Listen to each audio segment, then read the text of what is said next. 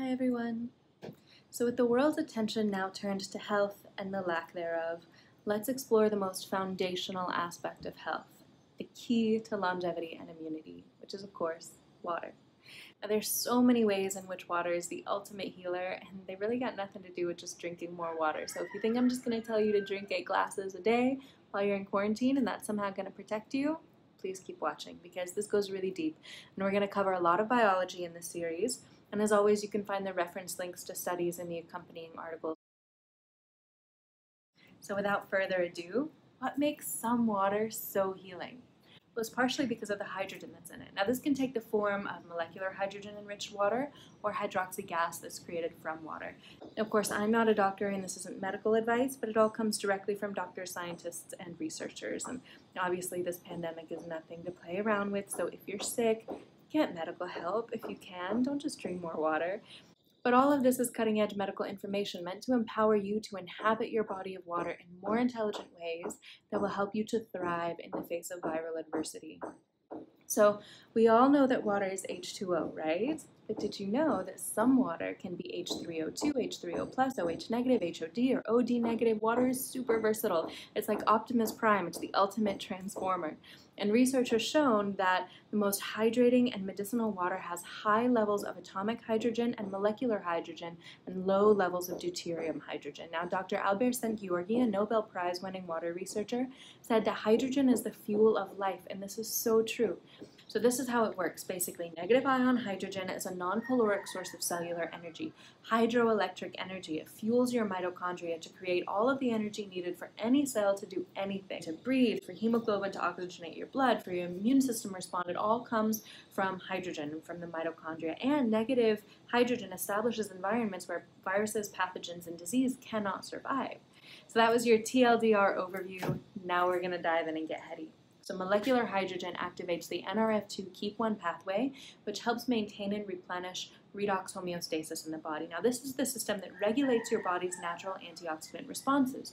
It binds to the ARE, or antioxidant response element, inside the nucleus of cells, and it triggers the transcription and production of your body's antioxidant badasses like glutathione, superoxide dismutase, and over 200 cytoprotective proteins and enzymes. So basically, Nrf2 keep 1 are like the body's main detoxification and oxidation pathways. They're the ninjas and the samurais that protect you on a microscopic level.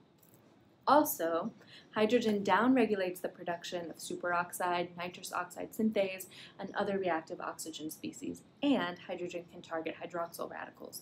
So why is this important for the coronavirus? Because if you've got the Ronya, your body is making way more of these reactive oxygen species, ROS, and you need hydrogen to downregulate them. Now don't get me wrong, ROS can be a good thing in the right quantities. In fact, superoxide can actually kill pathogens, but it's all about balance. And one of the manifestations of the coronavirus is inhibited lung capacity, causing an extreme ROS overproduction.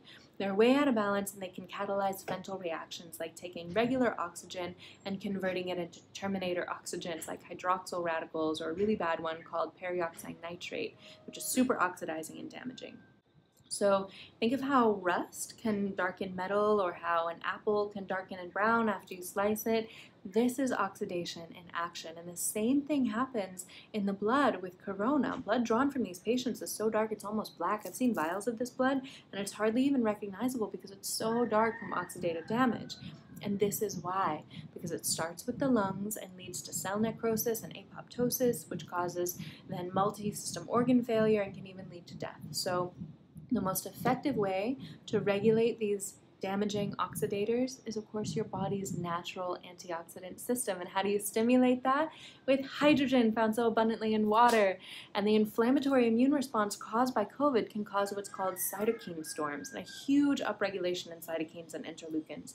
And the more cytokines you have, the more reactive oxygen species you have, and the more ROS you have, the more cytokines you have. So it's just a vicious cycle, and hydrogen interrupts the cycle. In fact, even the popular COVID treatment hydroxychloroquine is partly made of hydroxy, go figure.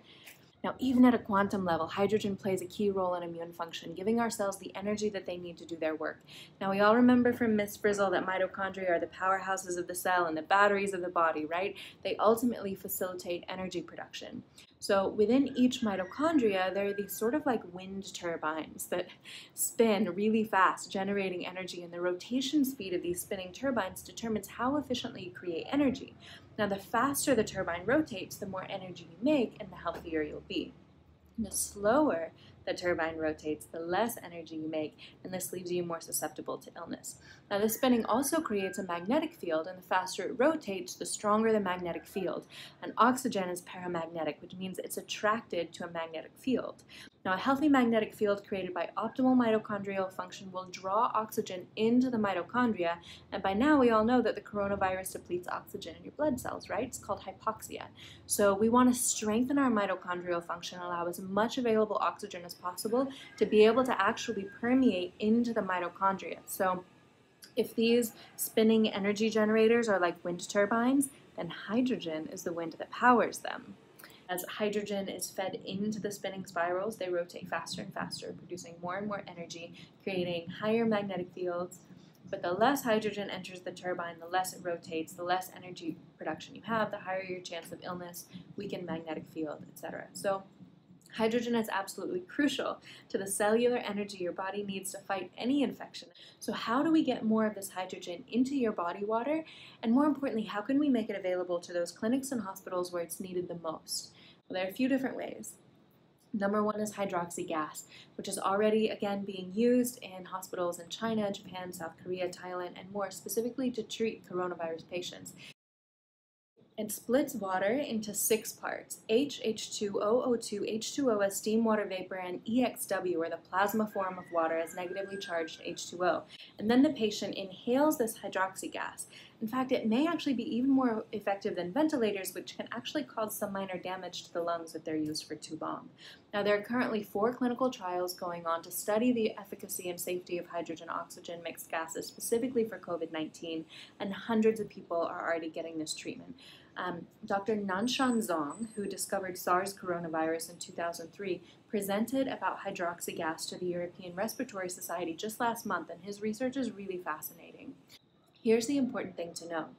Hydroxy gas machines are only about $2,000 versus ventilators, which are tens of thousands of dollars. So if you're in a position to donate one of these machines to a hospital, clinic, or nonprofit, please do so.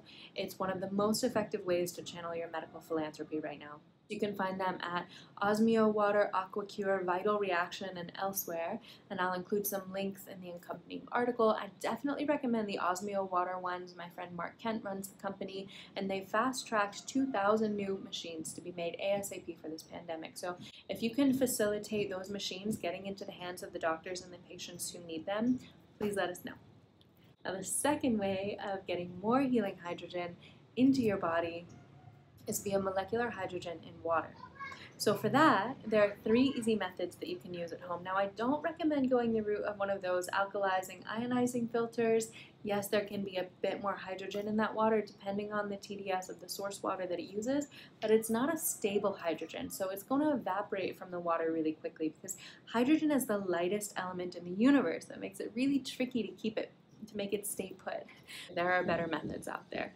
Now, one is to dissolve molecular hydrogen tablets in your water, and a great option comes from a company called Vital Reaction. Another is to put a stick of magnesium in your water. So basically you use a pure magnesium rod with a bit of vinegar or citrus, and it creates so much hydrogen that your water actually starts to bubble. And you get some bioavailable magnesium supplementation this way too, so it's really a great strategy. The third way is to order hydrogen water that's already bottled and ready to drink. The best I've come across is Izumio. Their amount of hydrogen is extremely high, and they package it extremely carefully to make sure that the hydrogen stays put. And again, you can find links to all of that in the accompanying post. And if you order through my links, oftentimes you'll receive a discount code, and it really helps me out and allows me to continue making free content like this for you guys. So thank you so much for sticking with me through this heady deep dive into biohacking your health using the source of life. And if you want to start taking your hydration into your own hands, you can check out the free Quick Start Quench Your Thirst Guide on my website, which is a super simple basic overview of a few key hydration hacks that I recommend.